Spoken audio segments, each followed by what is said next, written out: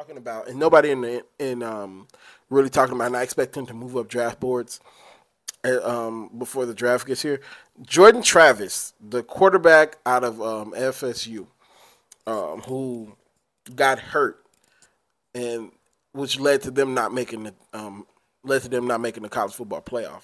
He was before the ankle injury. He was 20-2 last season. If he kept playing at that pace, he might be the Heisman Trophy winner, not Jaden. So in his career, he was 66 touchdowns, 20 interceptions. So I expect him to move up. It was just an ankle injury. I expect him to get over the ankle injury. But when I was watching him, so I can get a feel for how he is, I see a more talented, smaller Geno Smith. Like as soon as I watched him, it just Geno kept popping out to me. And I normally go with my gut, so I don't necessarily see him being a starter. Maybe I hope he's a starter.